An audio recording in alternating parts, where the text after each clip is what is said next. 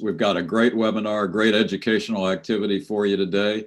And I think most importantly, I want you to know that I know all of my colleagues on the panel appreciate everything that each of you do every day to help us take care of patients. It's really, really important. After all, that is our goal. As you can see, I'm an emeritus professor of cardiology at Emory. I'm also the past president of the ASE. I've spent 45 years of my life in the echo world, and it enhanced me as a clinician. So we're going to talk about the power of ultrasound. And I'm also the chief medical officer of Caption Health.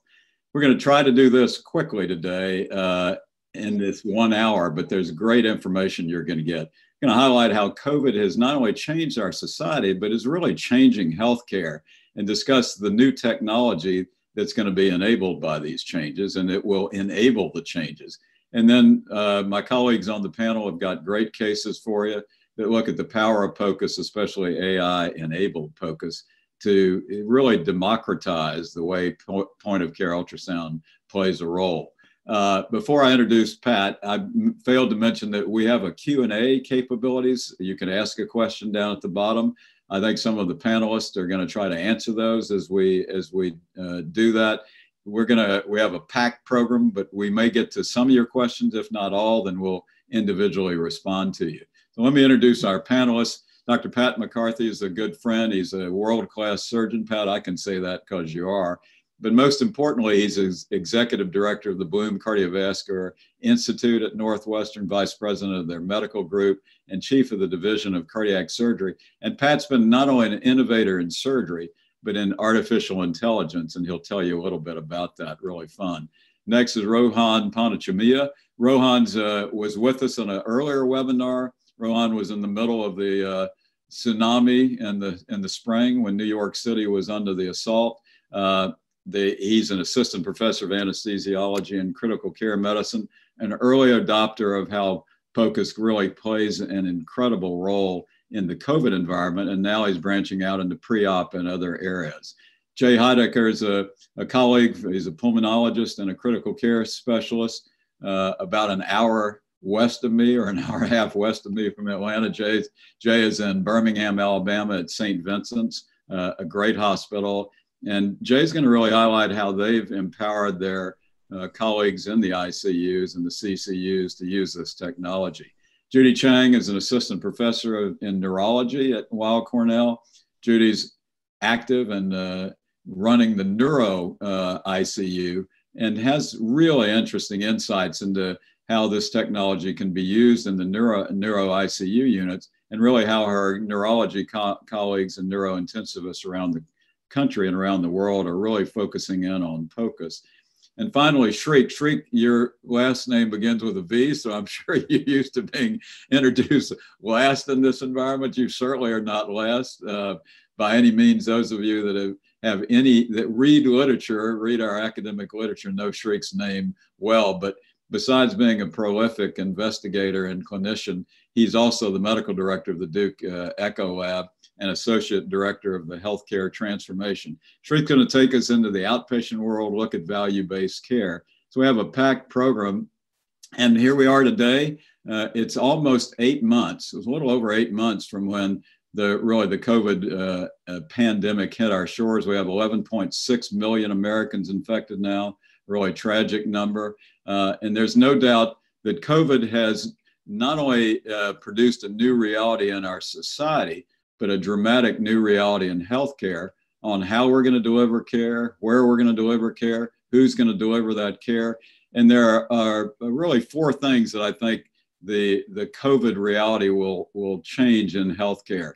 We saw and have seen, and those of us that have been in critical care areas forever have known the incredible role that our non-physician providers play in giving care. But COVID has really highlighted the critical role that they do, the APPs, the RNs, PAs, and you're going to see how they've been enabled with POCUS and AI-enabled POCUS to be able to acquire diagnostic images that lead to changes in management with interpretation by their colleagues in cardiology and other areas. Second thing we're going to see is care is moving out of the hospital. We saw that with COVID for obvious reasons, but we're going to see more care in outlying clinics and specialty clinics, maybe in specialty nursing facilities, and home health care I think in my lifetime is going to have a dramatic increase, and POCUS is going to play a role in there, as will different providers. And finally, telehealth was dramatic during COVID. It's going to continue to do that, and will enable point of care ultrasound systems that are done out of hospital to be viewed in hospital or wherever they are, could be viewed. And home health care and rise of AI-enabled POCUS is going to be enabled by that. Just quickly, we've known for a long time, and I've known since really the 70s when I first was fortunate to be in the early developments of 2D echo, the incredible power of just getting a few views for being able to sort of figure out what's going on with people, what's their diagnosis, and aid in directing management. And POCUS is a very powerful diagnostic tool where a few focus views can really accelerate clinical decision and making timely decisions. Colleagues such as Bill Zogby, a good friend, past president of the ASE and ACC, Susan Wiggers, also past president of the ASE, and Catherine Otto have all written about POCUS's power. Catherine has even sort of looked into the future and talked how about artificial intelligence will play such a role. So POCUS is really, really going to be important in the future. We all know that, and the panelists certainly know that. The ASE has highlighted the value of POCUS with not only papers and great documents, but lots of webinars. If you look in the lower left, there are really 4 or 5 views you'd get for echo that would tell you a lot of information about LV size and function, RV size and function, pericardial valves, and then getting a 4 or 5 lung ultrasound views will tell you about the pulmonary status. And the thing that's really important and that we've learned is the incredible prognostic capabilities of echo during the COVID. The colleagues in New York just had a great paper out in JACC where they showed that RV dysfunction is certainly, as Rohan and Jay know and have recognized, probably due to multiple PEs or sizable PEs, and RV dysfunction really denote a population at high risk of complications and mortality. So the power of POCUS in COVID has been shown, and that power is going to be distributed. When we think about POCUS being done in a hospital or an outpatient clinic, if you could hook it up to the QPAC, to the PAC system or your Q pathway, you know that you can get colleagues that are more experienced in interpretation to take a look at it. AI is going to be able to enable people wherever they are with POCUS to be able to acquire good and diagnostic quality views. And then with some AI interpretation that you can begin to get preliminary diagnoses or information, say, about EF. But these studies can also be viewed by colleagues via telehealth. So it's a tremendous power. And as I said, I think home health care is going to be really, really important. So at Caption Health, by having this AI-enabled ability to take somebody who's not proficient in ultrasound, say a nurse who's never been exposed to it, or a PA, or even one of your colleagues who's not had formal training, that they could be able, with guidance, to be able to acquire images. There's quality on information on those images, and then those images can be used to quickly aid in determination of diagnosis and lead toward management. You're going to see that. The particular images that we're showing are available on this Terrason 3200T Plus. So with that overview, I want to go to Pat. And Pat's, as I mentioned, is really is not only an innovator in cardiac surgery, but Pat has really developed a unique AI focus and has basically a center for artificial intelligence and cardiovascular disease through a very generous grant. So Pat, why don't you take it away? Hope you're not muted, Pat. Pat. I mean, Pat doesn't have any disclosures that is pertinent to this. I don't know if we lost Pat. If we lost Pat, if one of you can tell me, then we can go on to Rohan's presentation. Can any of you? Yeah, I would move forward, Randy, for now. Okay. Okay. So we'll come back to Pat in a minute. Okay, he's got some interesting stuff. I'm going to steal his summary. Is that artificial intelligence in medicine and cardiovascular medicine is here. It's important that we train future leaders. It has helped and will continue to enhance our management, not only in COVID, but in other areas, and that democratizing cardiac screening technologies across all of their hospitals and systems really is improving their care.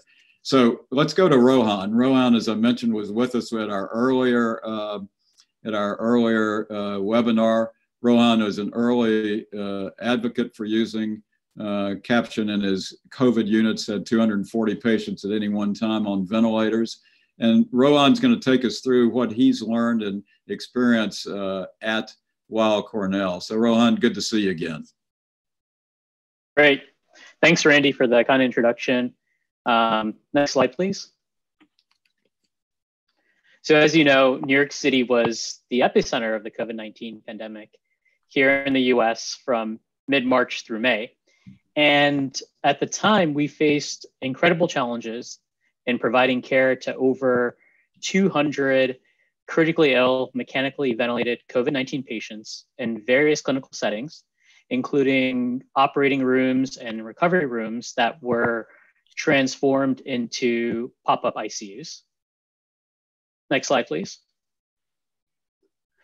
Recognizing the clinical value of cardiac POCUS, we quickly developed and applied a protocol to screen, diagnose, and monitor COVID-19 associated cardiovascular abnormalities. We performed a baseline cardiac POCUS exam consisting of 5 standard cardiac views and IVC and long axis, then qualitatively assessed the images for cardiac structure and function. The baseline exam served as a comparison study if we had to perform a repeat focused cardiac ultrasound to evaluate a change in a patient's condition, clinical status. Next slide, please. Am I going forward? This, yeah, sorry, perfect, thank you. Mm-hmm. So this imaging strategy worked well for us up until early April, when the number of critically ill COVID cases ballooned to 50 patients in our pop-up ICU, OR ICU, PACU ICU. There were not enough of skilled POCUS users to perform and interpret cardiac ultrasound exams. So we made it our mission to provide the benefits of POCUS-guided individualized care on a larger scale than we otherwise thought possible. And this is when we leveraged the capabilities of the Caption AI system to empower and enable redeployed anesthesiology providers, most with little to no POCUS experience, to acquire diagnostic quality cardiac ultrasound images for interpretation by a critical care physician or cardiologist. Next slide, please. So the novice users, anesthesiology attendings, anesthesiology residents, nurse anesthetists did clinically indicated cardiac POCUS exams on 26 out of 50 patients in our OR PACU pop-up ICU. The most common indication for cardiac POCUS was hypotension. And image quality of the exams was usually sufficient to make a diagnosis. We only had to get comprehensive TTE exams on 3 patients. Next slide, please. Ultrasound images captured by these novice users allowed assessment of LV size and function, RV size and function, and IVC size and respirophasic variability in almost all cases. But most importantly, cardiac POCUS changed or influenced clinical management. For example, initiating disease-specific therapies, titration of vasopressors, volume status assessment in at least 70% of cases, which is mind-blowing. Next slide, please. So I have a case to present, and this And these images were acquired by a nurse anesthetist. The patient, a 53 years old woman with a history of diabetes, presented to our emergency room with a 3 days history of altered mental status. She was hypotensive and tachycardic, tested positive for COVID-19. The ER gave her several liters of fluid, started a vasopressor drip, transferred care to us in the OR ICU. One of my nurse anesthetists did a focused TTE, which showed a dilated LV, with severely reduced systolic function, moderately dilated RV with decreased function. So putting the clinical picture together, the woman's low output shock state was cardiogenic in origin. And with the findings gained from doing the echo exam, we aggressively diuresed her, started low-dose milrinone, and her clinical exam and numbers improved. Right. Next slide, please. Another case, a relatively healthy 56 years old woman who became critically ill from COVID-19 and ended up intubated and mechanically ventilated. On hospital day 3 in our pop-up ICU, she had escalating vasopressor requirements, worsening metabolic and respiratory acidosis, and decreased urine output. A pain physician, redeployed as COVID physician, did a limited TTE on this patient, which showed a moderately dilated RV with reduced function and interventricular septal flattening, relatively underfilled LV. So with this information, we started her on a milrinone fusion, inhaled nitric oxide, transitioned care to the cardiac ICU, got our heart failure specialist on board, and in the cardiac ICU, she was continued on the same therapies. Fortunately, she survived and walked out of the hospital 2.5 months later.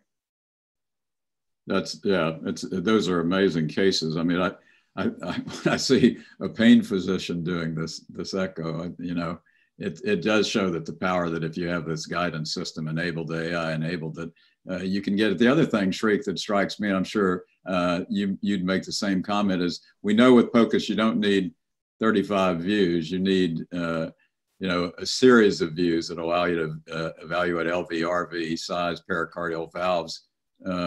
Shriek and Jay and I know Jay, you're going to present some cases, but that's been your experience as well. Yeah, absolutely, Randy. I think, the idea here is to do a focused exam, right? There's a clinical scenario with a clinical question, and we really don't need 50 or 100 pictures to answer those things. And that's really, part of the power is the guidance. And of course, just in a few views, being able to answer these critical questions. Great. Jay, I'm going to come to you in just a second. In fact, I'm going to come to you faster than just in a second. So Rohan, this is good. You're going to come back in a minute. I know, you all have really at Cornell really did grab the technology, and it aided, I think, not only in diagnosis, but aided your management, as you showed tremendously. You'll come back and talk to us about using it in pre-op and post-op PACUs and things like that. I don't know whether Pat came back, and I don't know whether he left again, but we'll get to Pat when he comes back in a minute. But next, let's go to Jay. Jay, as I mentioned, is a pulmonologist and a critical care physician at St. Vincent in Birmingham. And Jay also has really an interesting information and cases in using this technology in Birmingham. So Jay, good to see you. Thank you. It's good to see you and good to talk with everyone. Randy mentioned I'm a pulmonary critical care physician in a community-based hospital, practicing for 15 years.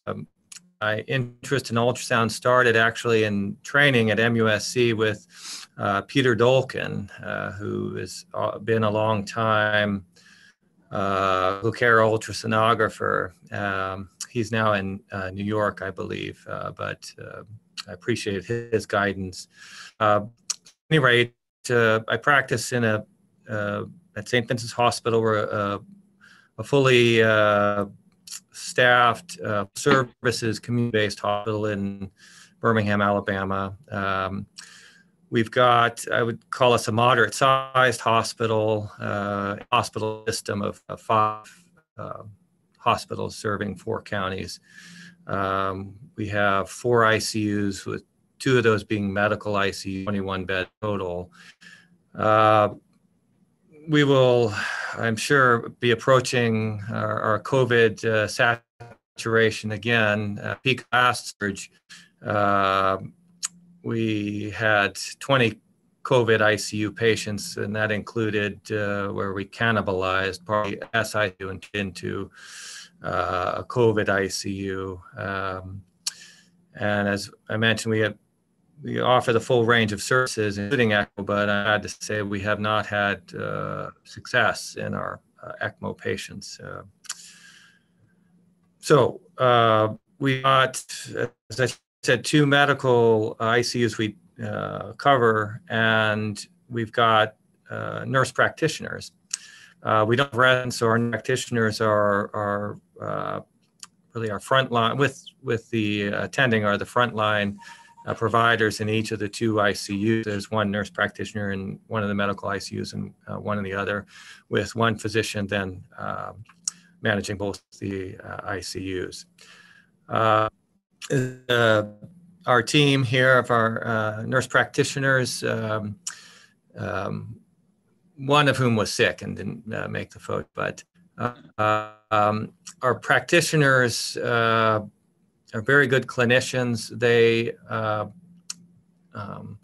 didn't have the only ultrasound experience they had was some minimal experience through very informal sessions with me about some focused ultrasound, lung ultrasound, and some of the findings. The main we use in assessment of shock and fluid resuscitation, the FALS protocol, and then acute respiratory failure, Bluhm protocol, through Daniel Lichtenstein's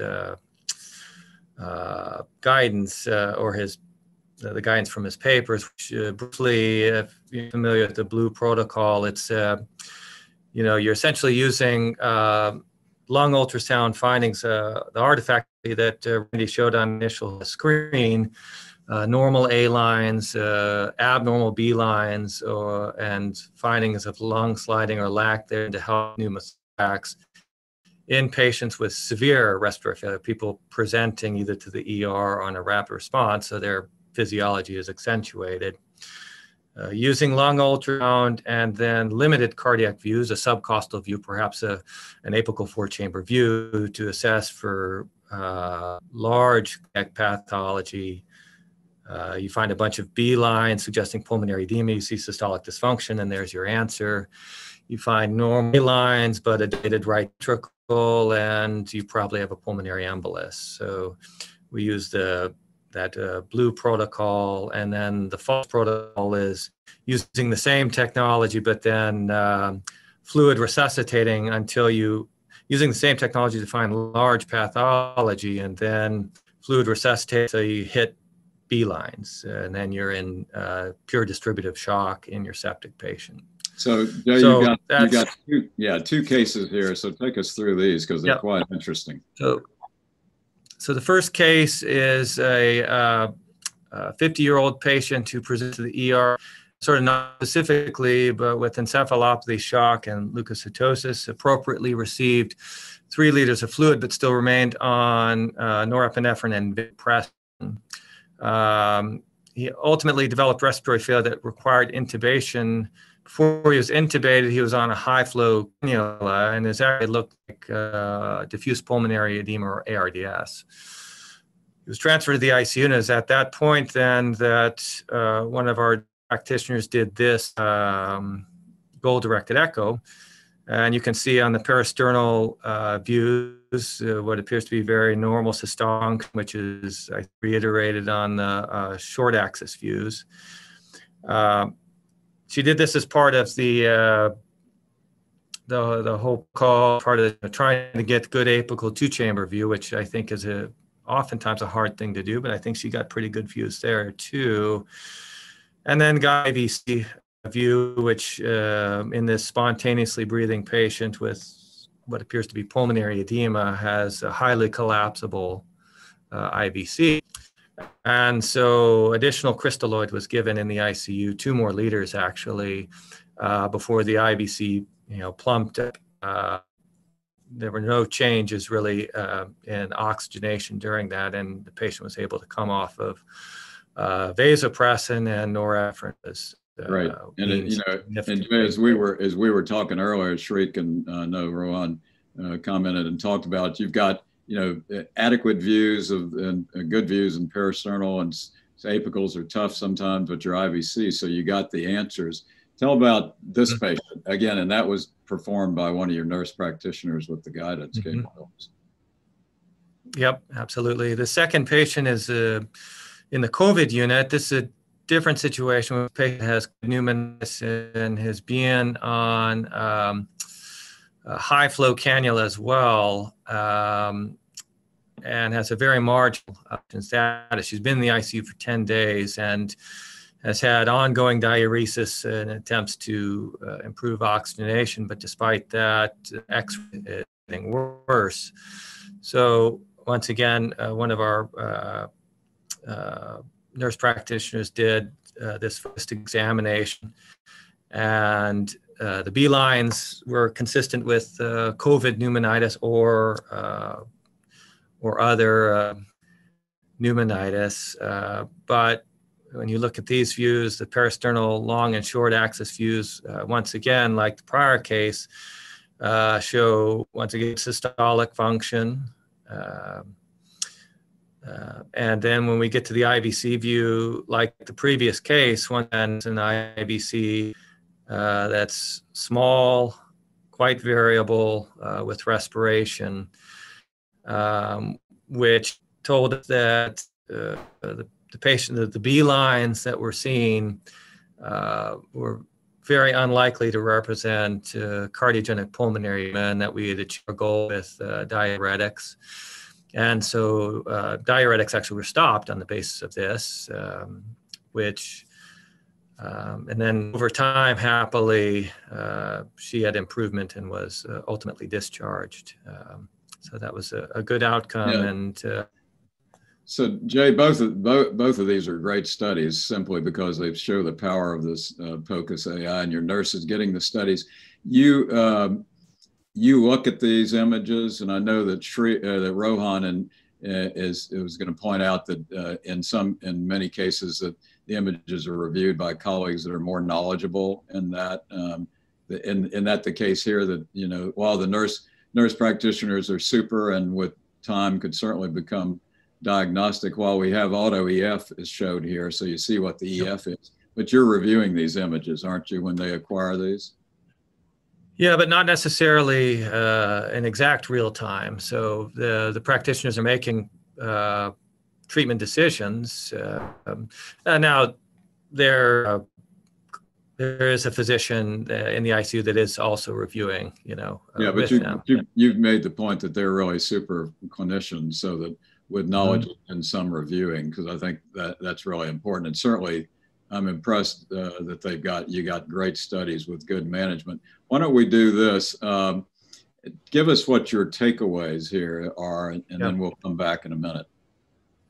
Yeah, I think that the takeaways from this, for me, has been that the AI system has allowed training for our nurse practitioners who are essentially echo naive, to allow them to get good quality exams, and that also some of the automated features like the AI, but also the little more demonstrate the AI's impression of quality and fidelity gives our practitioners the confidence, actually, when they're doing the exams, to have confidence in the exams that they're doing, to then make the clinical decisions based on the exams. I think that's been a real power for them as well. That's super. Well, listen, I appreciate, you all certainly have used the technology to continue to do excellent care for your patients, and don't go away. We'll come back in a second. Let's go, Pat. I know you're there, and every time I come to you, you disappear. So I'm not coming to you right yet. I'm coming to you a little bit later. If you'll hang in there, and we'll hope for the best. You can certainly comment. The moment that you said welcome and the clock hit noon, there must have been 50 million people that logged on to Zoom, because it just knocked me right off. I'm sorry. But I'm on my phone now. So. Okay, well, you're okay. So Judy, as I mentioned, is a neurologist, a neurointensivist, certainly a futurist, if you would. So Judy, tell us a little bit about how you've leveraged the capabilities of AI in the neurocritical unit. And I know you have no disclosures. Absolutely. Thank you.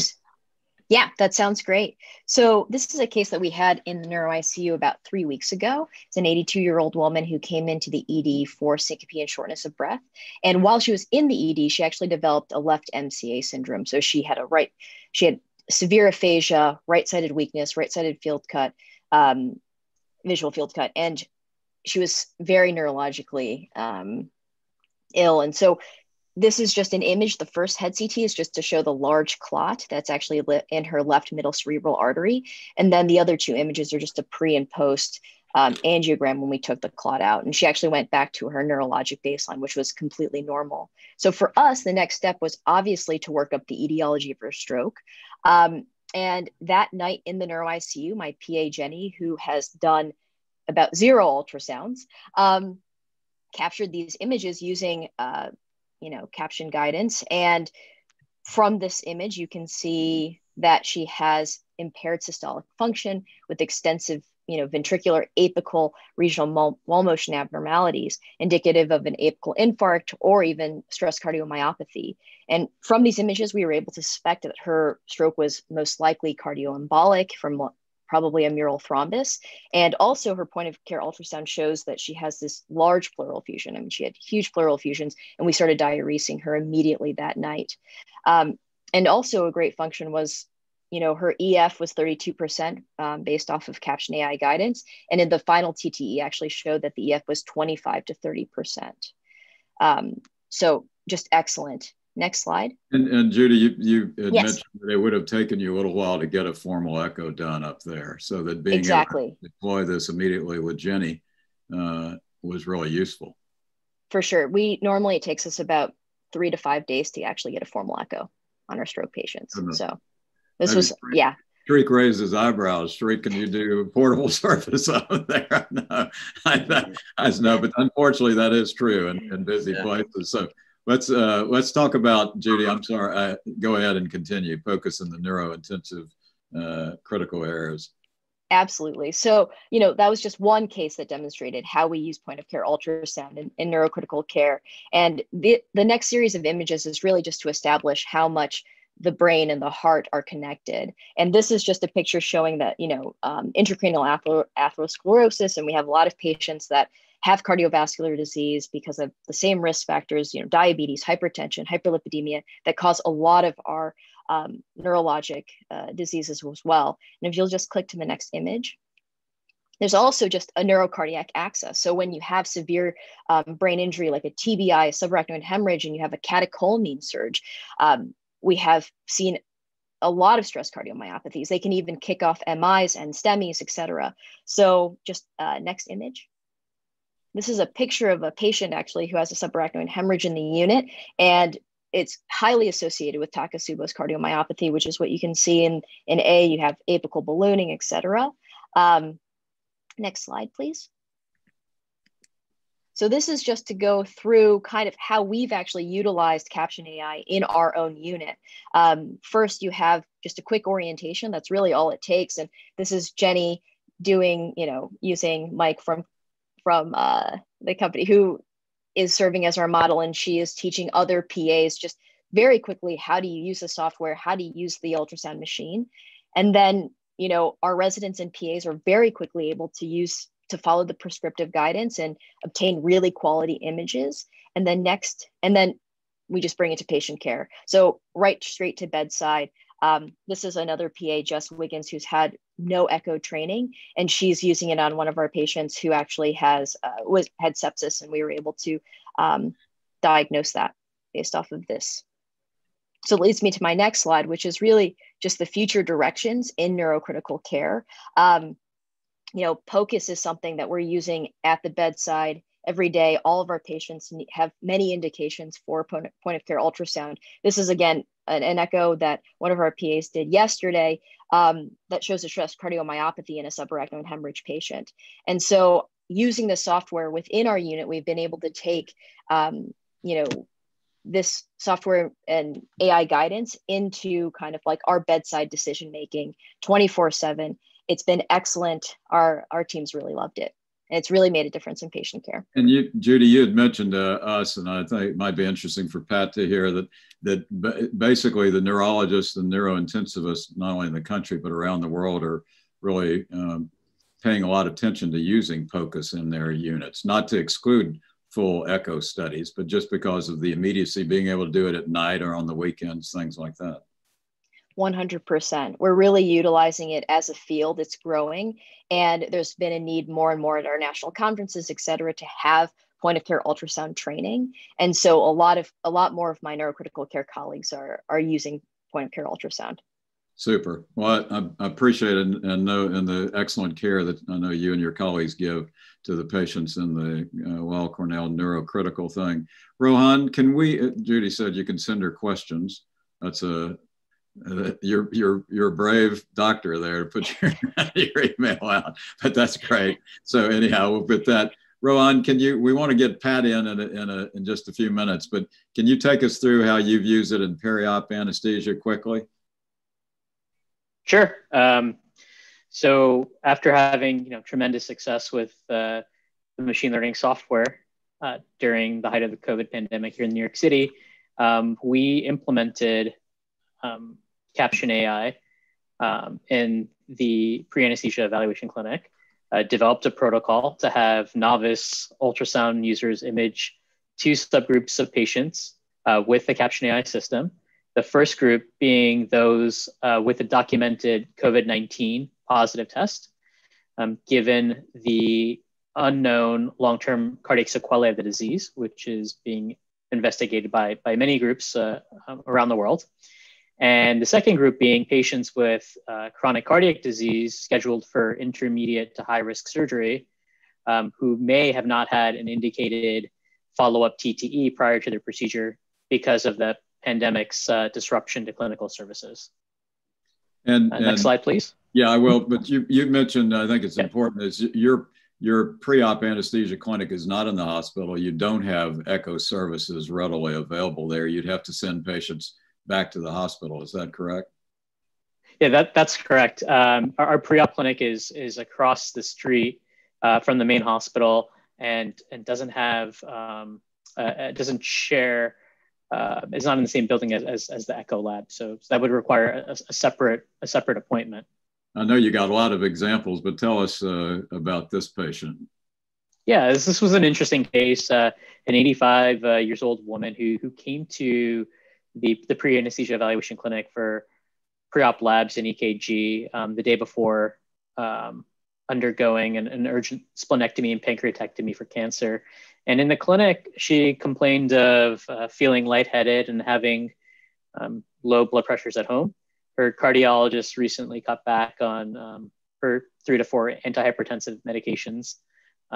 And given this information, an anesthesiology resident in the clinic, novice user, did a limited TTE using the Caption AI system.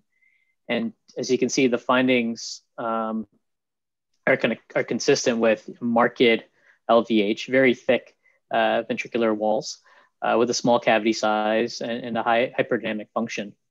We passed along this information, the findings, to the anesthesia team the next day, and they were able to address her preload dependent left ventricle with fluids and treating the hemodynamic lability she experienced during the case. She was quite labile in the beginning, requiring kind of a moderate to high dose of a phenylephrine infusion.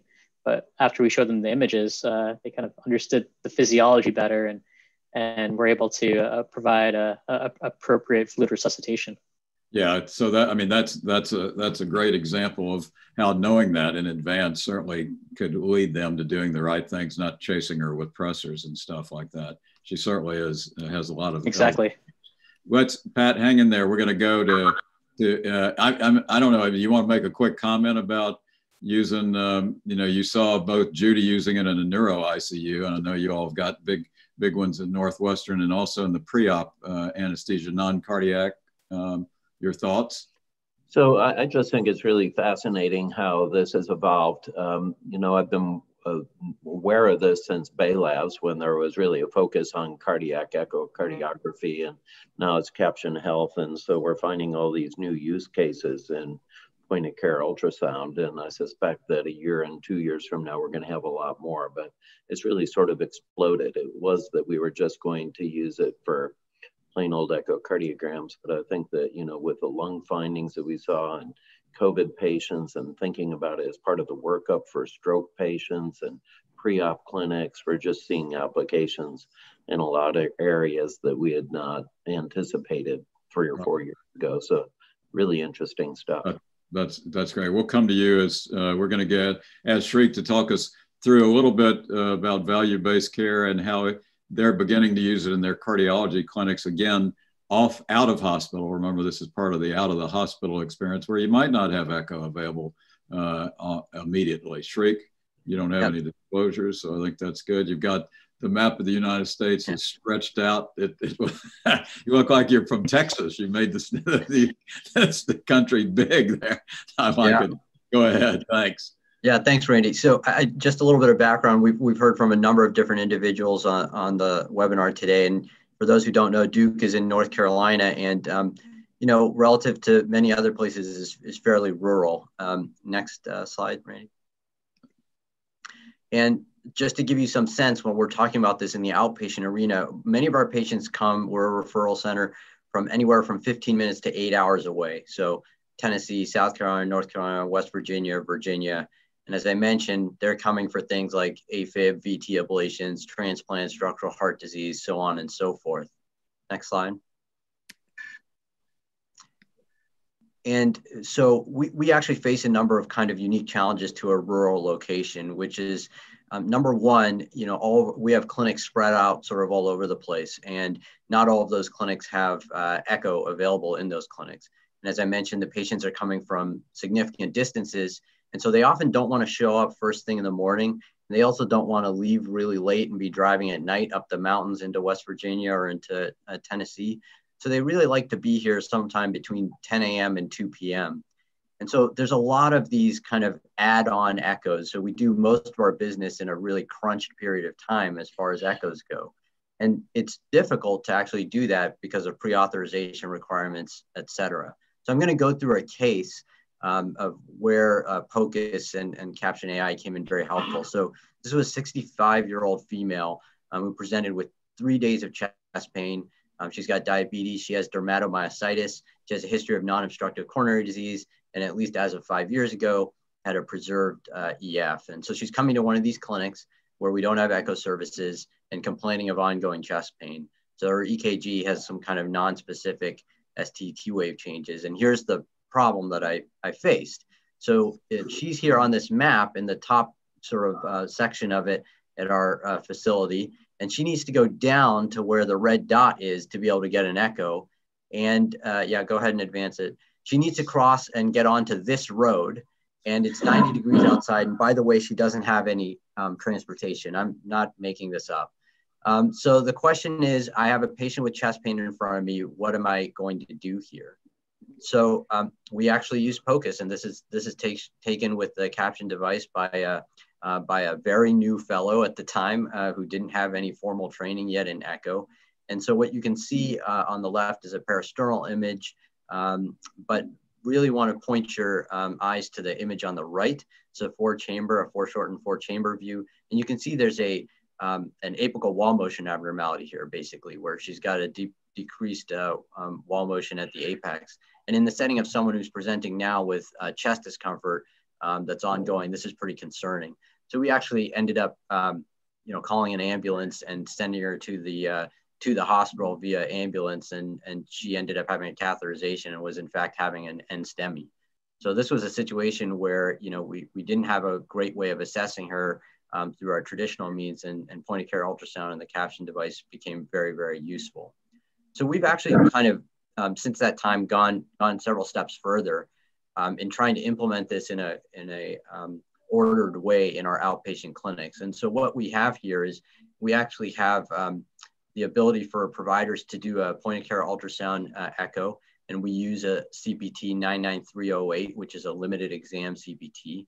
And so then the provider, if they are able to answer their question, which is typically EF or pericardial effusion or IVC size, and they don't find any incidental findings as they do that, then they bill that 99308 within their own clinic note. Actually, we have a smart phrase that they fill out some drop downs, and it generates a bill on the back end within their clinic note. On the other hand, if they actually find an incidental finding or their indication is incompletely assessed per their opinion, then they can go on to order a full echo, which of course entails the issues I've talked about in terms of another appointment at a different location. And we've built it such that the full echo CPT code will replace the limited code. And this is that drop down sort of dot phrase that we've implemented in the clinic notes, which has a limited number of indications that we're using this for, and really kind of a pre-populated report that providers can just choose from in terms of LVEF ranges, effusions, yes or no, IVC sizes, and incidental findings. So this can be done fairly quickly in the process of clinic, where we know we're spending 7 to 10 minutes per patient, including all of this. And this really matters because we're really in North Carolina, especially transitioning to value-based care.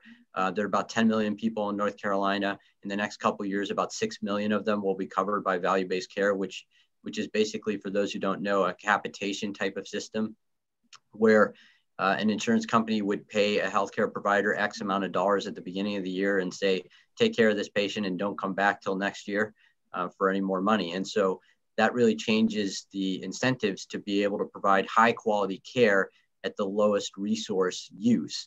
And here you can just see kind of a comparison in terms of the incentives between our traditional fee-for-service care versus this value-based care. Next slide, Randy. And so if we want to provide high quality care with lower resource use, there's two ways of doing that. One is to say, well, we're just going to do fewer echoes. And the other way is to say, well, we need to do the same number of echoes, but we need to do it more efficiently. And really, there's not going to be a situation where we do fewer echoes. You've just heard all the other speakers talk about how very useful this technology is. So we need to find a way to do it more efficiently. And this is just our trend in our own lab in terms of the number of echoes that we're doing, which is mirrored nationally. And so to do it more efficiently, we have to get away from our current paradigm. The current paradigm is physician has some sort of question. They put in an order for a standard old echo. We pull out the $200,000 machine and we do 100 images and we give them a report 3 to 5 days later, as you heard from Judy.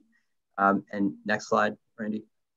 We really need to get to something like this, where we right size the imaging. So for certain focused indications, which is what we're doing in our outpatient clinics, well, we can do POCUS right then and there, get an answer and move on. And yes, if we have incidental findings or we haven't gotten the question answer, sure, we can pull out the $200,000 machine and do the full 50 to 100 image study. And that's really what we've tried to implement here in our outpatient clinic. Next slide. So really, in summary, the timeliness of care with POCUS and with the Caption device, especially in settings where you either don't have full echo available or you're constrained by resource use in the way that I've described for our patient population, that can be a real advantage to integrating POCUS there with the appropriate guidance. And implementation in clinics really requires an integration into the workflow. We're seeing patients in 7 to 10 minutes. This has got to be quick and part of the existing workflow. And we can really use it to right size, echocardiography, especially as these challenges of value-based care are approaching us. Frank, do you see, and I'm going to go to Pat in just 1 second, do you see this moving out of, further out? In other words, I talked about specialty clinics, specialty care, you could home care, things like that, because your resident was not trained, but you certainly, we've talked about you using APPs in clinic. Right. You see that happening? Yeah, so we actually want to, the way we've integrated, I just happen to have a resident with me. We want to integrate it so that our APPs and NPs are the ones doing this. and potentially even into our medicine clinics, which are just a floor above us, also, again, in a building with no echo services. Great. Okay, we're going to come back. Pat, don't leave me now, baby. Don't leave me. Don't leave me. Hopefully Zoom won't throw me out. We gotta move along. So I'm going to be your driver. I will. I'm going to watch. Tell me about your Center for Artificial Intelligence and how you did this. Sure. So about 2 years ago, we formed this Center for Artificial Intelligence and Cardiovascular Disease within the Bluhm CD Institute. And we did it because we were starting to see more and more technologies that actually look like they're applicable today, and they're not 10 years off. And so this was one of them with Bay Labs at the time. So our big focus are in 5 areas: cardiac imaging, as a technology incubator, electronic health record using natural language processing, clinical trials using AI technology, and then also computational biology. So one of the first projects that we did was with this echo technologies, and the current stethoscope is over 200 years old. It just had a birthday a couple of years ago. And it really varies depending on who is listening to it. I was generous in saying that the published accuracy to detect AS murmurs is 50 to 70%. It's down to 30% in some of the studies. So Echo is working on a digital stethoscope. You can also look at the EKG. And so we did this P-valve trial. And so with Jim Thomas, I think we put about 600 patients into this trial so far. And so if you look at the ROC curve on the bottom, sensitivity 97.2%, specificity of 86.4 for aortic stenosis. That's really remarkable. And in 2019, American Society of Echo won the award. So then we also were looking at, okay, the physicians speak medical and Latin, but the people that are actually doing this speak in algorithms. And so we wanted to create a training program. And so we created a fellowship along with the engineering school and computer science up at the Northwestern campus. And so we have now 3 trainees, and they are focused on coming up with a variety of different studies. So these are our 3. And then you're looking at computer algorithms for EKG. Randy, is your finger stuck on this thing? And then but the clock is. I gather.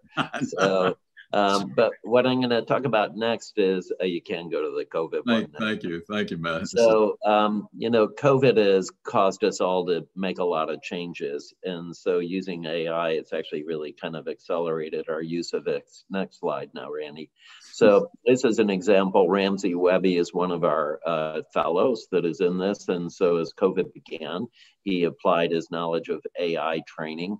Again, sort of pivoting like we've seen throughout many of these presentations. And look at the accuracy of detection of picking up COVID on chest x-rays. It's equal to radiology experts who do CT scans and all for a living. So just like we've seen new use cases for Caption Health, this is new use cases for AI. Our experience with Caption goes back for years when it was Bay Lab. The SHAPE trial was the first sort of a pilot trial of about 20 the nurses that actually put you in the room and take your blood pressure and so on. And so we piloted it with that group and actually had good results, but it was the very early phase of the technology, and then participated quite a few patients into the pivotal trial. That manuscript is coming out. Next slide. The pivotal, yeah, you pointed about the pivotal. The thing about the pivotal is it was a trial designed with the FDA, and it was the basis for which the FDA granted the guidance, the first, and really made it the first and only current automated guidance system, and it had the quality indicator in there. So your nurses and nurses at MHI were really critical to doing that study. Not only did the FDA approve it, but they approved it super fast in a pathway that is meant to help speed technology to the bedside. So we actually begun buying commercial systems, and so our first 4 we're going to deploy in various areas, like in critical care. We have been using it for COVID patients, as you've seen, but also in the emergency room, hospital medicine, and cardio-oncology clinic. And I think the message that what we learned from this is that, and what you've seen earlier, is that these are not things that we had anticipated. These are just, we have the technology and then we found different ways that we could use it. So this isn't driverless cars. I thought I'd have one taking me around by now 10 years ago, but I'm still waiting. This one actually is here and now, and we really need to train our colleagues, our younger colleagues, in how to actually do this. And then I think natural language processing, another branch of AI, is going to be important. And then we want to democratize cardiac screening, as you just heard from Shreek. You know, these are the type of technologies that we want to extend across to areas that don't have access to a really high quality echo lab, and to use point of care ultrasound in a lot of different areas. Thanks. Okay, Randy. Super, Pat. I'm finished. You know, okay. If this was a rodeo, you just rope the calf in under 10. you get a high score in that. So let me do this. I want to just tell us where we've been, and then I want to get Judy or Jay or Rohan, Shreek certainly to jump in. But we've seen how COVID has definitely changed healthcare, and the areas I think healthcare providers are going to be more empowered to do more. I think that's justifiable. Point of care ultrasound is reaching a prominence. The new technology, AI-enabled technology, certainly will play a critical role. And for those of you in the echo labs, there's nobody that's had more friends and more close friends and better friends than sonographers. We're not putting anybody out of business. This is really just enabling those frontline caregivers in the middle of the night, on weekends and outpatient settings, maybe in home, to be able to acquire images that are of diagnostic quality. They will be auto-interpreted in some cases, or they can be by telehealth, interpreted at distance. And so this is really expanding the power of ultrasound to where it can help many. And I think that's important. And I think you've seen from the case demonstration that AI-enabled POCUS really can change the course. Any comment, Shreek, Rohan, Judy, Jay, any comments you want to make? Yeah, I would just, Randy, to your comment about, you know, whether this is going to increase or decrease echoes, I actually think this is, most importantly, as you pointed out, it extends the reach of the technology, which is clear that that's a need. And B, I actually think it's in that way increases use. So I don't, you know, in my role as a lab director, I don't view this as a threat. I view this as an extender and as a tool. Right. And Jay, what's been the response of your nurses? I'm sure that they felt empowered. I know that in the nurses at Northwestern, they really loved being able to learn, you know, be able to acquire echoes. They'd heard about them. So what were your nurses' thoughts? Yeah, that's absolutely the case. It gives them another tool, a reliable tool that they have at the bedside. And in COVID, it once again reaching areas. You know, the COVID ICU is an area where a lot of times the formal echo machine doesn't want to go because it's more difficult to clean, more exposure.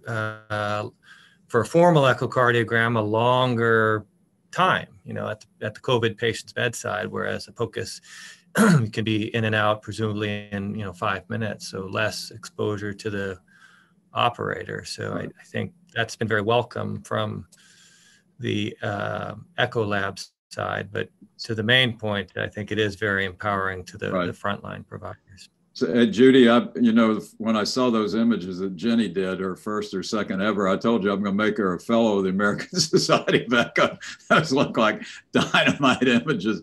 But I mean, Jenny's a PA. She's on nights and weekends and things. What have been your caregivers' thoughts in your neuro ICU? Absolutely, the PAs from the neuro ICU have been using it. I mean, we've had this machine and software in our unit for about 4 or 5 weeks. We've done over 30 point of care ultrasounds now. So we are using it at bedside. We are making these acute decisions. I agree, it's not decreasing the amount of echoes that we order. We still order formal echoes, but this is for a patient's acutely hypotensive, they're febrile. Is it a stress cardiomyopathy or is it sepsis? For a big question for us. And, you know, we can get so many images, and I think that our PAs have been able to utilize this so quickly and capture really great quality echoes. So it's been awesome. It's actually extending into our step-down unit as well. The neurosurgery PAs want to get involved, and step-down PAs want to get involved. So it's great. Super. Listen, thanks to all the panelists. If the only thing we're lacking is 3 more people, and then we could have done it in fast forward talking, but this has been great. Great information. You all are all taking care of so many patients. I appreciate it. And for the audience, thank you for joining. You can reach out to us, and we're going to look at questions and answer those individually. Panelists, thanks so much, and you all have a good rest of your day. Great. Thank you. Thanks, everybody. Thanks, everyone. Thank you. Thank you.